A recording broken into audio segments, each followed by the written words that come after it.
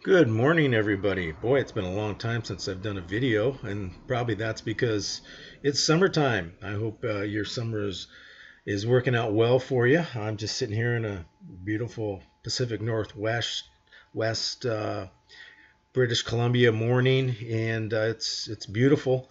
It has been the last few days. Today's August 5th, 2019, and I'm about to head out and start doing some of my errands and enjoying the day. But I'm inspired today because of the radio show that I just did last Thursday on the topic of nagging. Now, if you're tuning in for the first time, you know, or let me let you know that I've done 30 or close to 40 videos now on my YouTube channel, and I'm a counselor therapist. I've been in the business for over 30 years. And over the last decade, I've been specializing in family counseling. But I've done all sorts of counseling, everything from running award-winning life skills groups and designing curriculum and vocational counseling and running groups, all sorts of personal growth groups in group therapy. And in fact, I run right now a Tuesday evening parent leadership group for parents who want to be the best leaders they can possibly be. As far as I can tell, we all want that. We all want to be the best leaders we can possibly be for our families and for our communities and for the world. And so I get the blessing of working with some wonderful parents Tuesdays in the Newton area of Surrey. It is a drop-in group, so if you're interested in the group, or if you're a professional in the area and you want to know more about it, then I'd be happy to give you more information. So anyway, like I said, the last decade as a family counselor, and you can imagine how many parents I run into that their children are accusing them of being naggers, that they nag a lot. And of course, this can also apply to issues between anybody really, but spousal issues, marital issues, what have you. We just tend to do it. It was an interesting conversation on the radio show because I said to the interviewer, I said, do you like nagging? And she says, well, no, I don't. We briefly talked about why people nagged, and I don't want to spend a lot of time with that because at the end of the day, the answer is the same regardless of how you come about it. And that answer, let me give you the quick short of it, is that don't do it. Don't do it, right? Why? Well, when the interviewer said, she didn't like to nag herself. What was it? What's the experience? Well, it's frustrating, right? It's exhausting. It's depleting. And there are reasons why that is, but it's not the actual person we're nagging about or to that is the source of that exhaustion and depletion, which I'll explain in just a moment. So yeah, people nag, out of frustration, etc. Everybody has their reasons, as I said, but I said, okay, so here's the deal. You don't like doing it.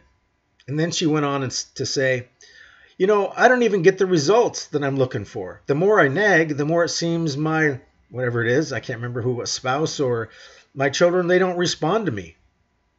Oh, okay, so not only do you not like it, you don't get your results. And then I said, do you like being nagged?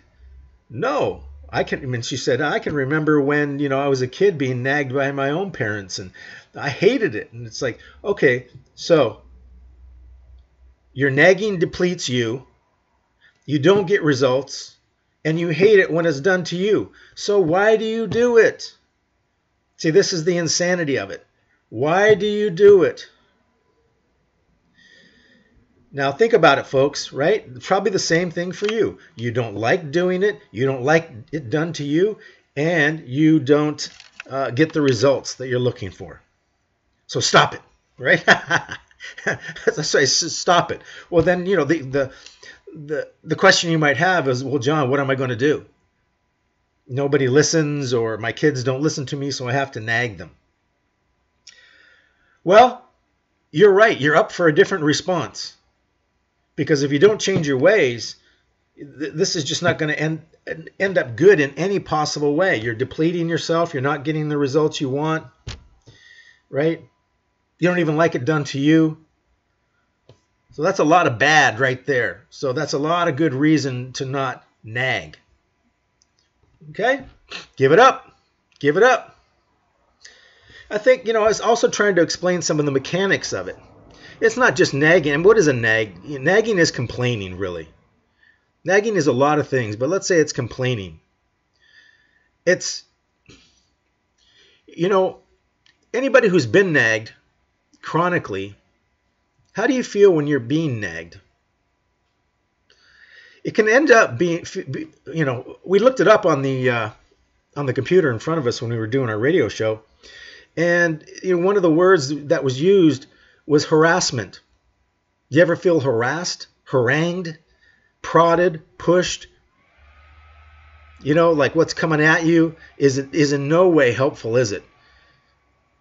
It is irritating. It's borderline. It can be malicious, especially when somebody's kind of heightened quite a bit. So these chronic complaints that come out is what we call nagging.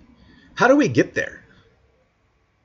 Well, I worked into this discussion a quote by Einstein. See if you can follow me here. It's short, but it's tricky. And it says so much. We went over it and over it and over it. It says this: everything that can be counted does not necessarily count. So did you get that piece? That's super important. Everything that can be counted does not necessarily count. Now here's the next piece. I hope write it down so you can remember it, right? Everything that counts cannot necessarily be counted. Let me go that, write it down. Like I said, everything that counts cannot necessarily be counted. How does that relate to complaining or chronic complaining that we might call nagging? I'll tell you how. Is that when people complain about other people, when people nag other people, what they've actually done is that they've actually, and this was the word that the interviewer used, or the phrase, taken mental notes. The way I described it, and I see this a lot, like I said, a lot of complaining, a lot of nagging that goes on in family relationships and other relationships. It's almost like she said, it's mental, but mentally we take notes. We make a list. We follow people around and count. Billy didn't take out the garbage on Monday, 1, and he didn't take the garbage out on Tuesday, and he didn't pick up his socks, 3, that's number 3, strike 3, so we got 3 right there. Oh, but wait, I'm not done yet. And so I keep counting, and I keep counting, and I keep counting, and people count how often their spouse, how often their children, kind of come up short, right? It's kind of like, would you like somebody following you around and monitoring you all the time? Which is another thing that we talked about. When people nag other people, those are also the people who monitor everybody, which is also very exhausting to do. But for the person being monitored, being tracked constantly, and everything's being noted, right? This person is keeping track, counting how many times the person comes up short. Eventually, it starts to create a household or a full of anxiety because everybody's walking on eggshells. And so, yeah, people follow each other around and make these lists that contain 10, 20, 30, 40, 50 different notes, excuse me, about how a person has fallen short. Can you see how messed up that is? Why? Well, for a lot of reasons. And I can't get to them all today, but certainly one of them, or maybe two of them, is that wake up, right? We all fall short multiple times a day. We like to use the old cliche, none of us are perfect. But people usually just throw that around, and when they're trying to cover their own butts. But yes, we all come up short multiple times a day. So somebody keeping a list of all that, I don't see how that is at all mature or even a true reflection of who the person really is. I mean, if somebody's following someone around, especially someone in their family or their spouse who they say they love, and yet they're compiling a huge list of where that person has come up short so they can pound them over the head with it, so they can harass them with it, how honorable is that? That's not honorable at all. That's not a true reflection of love or the love that this person would have for anybody. No wonder it's depleting you. No wonder it sucks the life out of you. If you're nagging, it sucks the life out of you. If you're the recipient of it, if you're being harassed by someone who's doing that, it's sucking the life out of you. It is a life-taking behavior, if you will, or attitude. Following somebody around and counting, making a huge list. And I say oftentimes the reason why people are exhausted is because it's like they're carrying around a backpack or a file cabinet constantly of the notes that they've taken. And Einstein says, guess what? Wake up. Wake up to what? That doesn't count. I know you think it does. See, because the human mind is always on purpose. I mean, why would somebody be following somebody around and compiling like dozens and dozens and dozens and dozens of notes about how this person is coming up short unless they thought it had some value, unless they thought it counted? And so someday they're gonna spew out all this stuff and just put it on display and say, well, last week you did this, and last year you did this, last month you did this. Big deal. Big deal. It doesn't count. That's what Einstein says. It doesn't count. It's not worth crap. Let it go. See, this is the deal. The human mind is always on purpose. And sometimes we get seduced. This is called an indulgence now. We get seduced into things, if you will, like counting. Like counting up all of somebody's shortcomings. Somehow the human mind is seduced by that. We get to be right about how wrong somebody else is. Of course, nagging and doing this kind of thing is real attractive to somebody who has a trauma history and they feel deeply wrong or deeply ashamed of themselves. And so, often these people are the ones who need to put others down in order to make themselves feel better. They get to be right about how wrong somebody is. You see, nagging is like that. That's exactly what it is. And you might, with your nagging, you might, what they say, win the battle, but you're going to lose the war. And this is how families get torn apart. See, it's a life-taking experience, right? Nobody likes doing it. Not getting your results. Nobody likes experiencing it. And so a parent might say, well, that's the only way I can get my kids to do anything. Well, see, in that moment, the parent may be relieved that all their nagging accomplished that kind of result, obedience. But they're throwing out the baby with the bathwater here, because what's going to happen is that they're losing respect. They're losing respect. Nagging does not inspire, period. It depletes. It does not give life. It's life-taking, not life-giving. It's not inspiring, it's deflating. And when somebody does something because you keep nagging, all they're doing is tolerating you. They do it just to get you off their back. And again, it's doing nothing for anybody in terms of, for instance, as I mentioned, all parents want to be the best leaders they can possibly be. Well, what would that mean? Well, you want your son and daughter to become their own man or their own woman, which is called individuation. And so ultimately you want your sons and daughters to do what they do, clean up the room, the house, whatever it is, do chores, because they know it's the right thing to do. Because they have some sense of an inner moral code, or what I call a code of honor. They have some connection or a good connection to their deeply held virtues, and they realize that it's in their best interest to do what they're to do. And when you rob your son or daughter of that by pounding them down, or you rob your spouse of that opportunity by pounding them down and harassing them,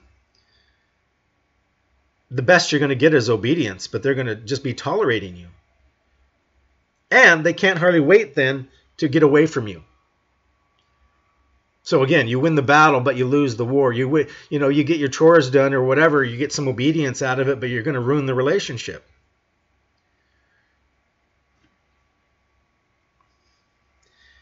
So,